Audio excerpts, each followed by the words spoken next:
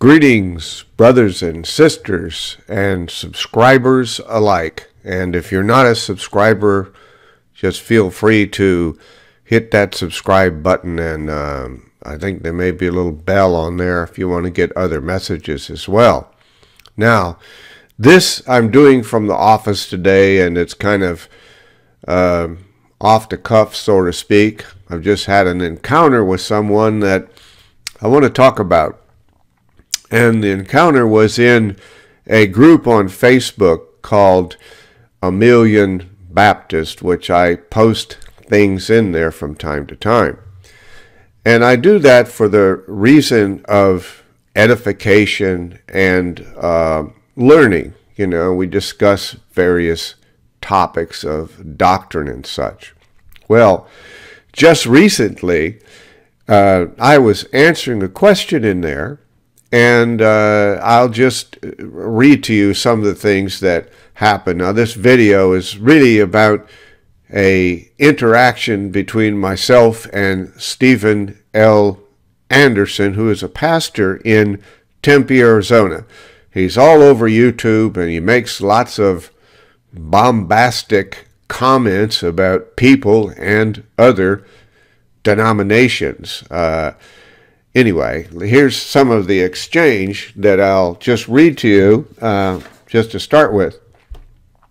And it started out that said, one Party A said, Primitive Baptists are just Calvinists rebranded. Okay, well, I don't agree with that, but we will go on. All right. And then Stephen L. Anderson says, Calvinists are way worse. Well, okay. And I responded to him and I said, are they not your brothers and sisters? And his response was, no, they are not. And he also commented and said, and this is his comment, you are a greater evil being a hardcore Calvinist. You are accursed of God with your lying, false gospel. All right, so here's the situation. I used to be a Roman Catholic. That's how I was raised, all right? And in about 1973, I converted, and I became a non-denominational, evangelical, Arminian, dispensational type Christian, all right?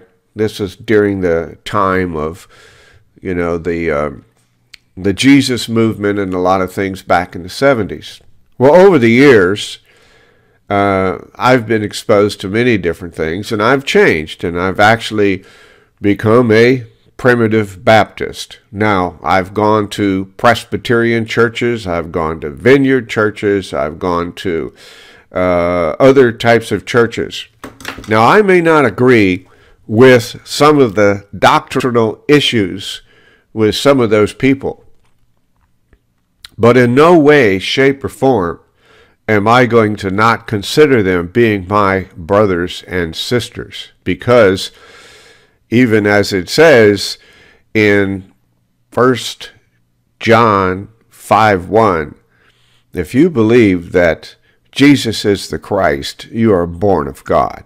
Now, I don't know what the deal is with Pastor Stephen L. Anderson is. I know that he rants and raves about a lot of different things, and I'm not going to go into that. But what I will say is, I don't think it's right for someone who is a pastor to start talking about other denominations and talking about them being accursed of God because of their specific beliefs. Now, just as a side note, if you go back to even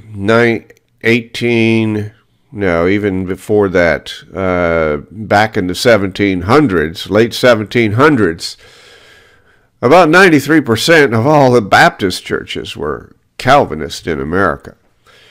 Now, that's just the way it is. I don't understand exactly where this guy is coming from or what his trip is, but I think it's wrong to condemn and curse other denominations, saying that they're not saints just because of the fact that you can't handle their doctrinal stance, be it not being Arminian or semi-Pelagian or whatever the case may be. I think this guy's off the wall, and I'm just putting it out there because I had a personal exchange with him, not just something that's that didn't have anything to do with me. And if somebody's going to say that I'm cursed of God because of a false gospel, which is actually biblical, not that I'm a Calvinist, but the sovereignty of God, election, predestination, particular redemption, all of that's in the Bible, whether you like it or not. And so that's my 2 cents on the matter, and many blessings to all of you, and even Stephen L. Anderson.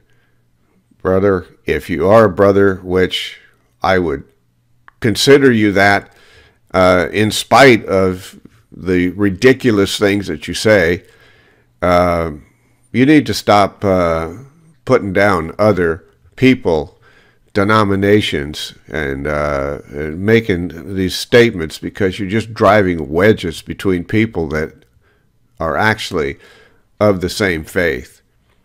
All right, that's my rant. Bye-bye, and many blessings to you.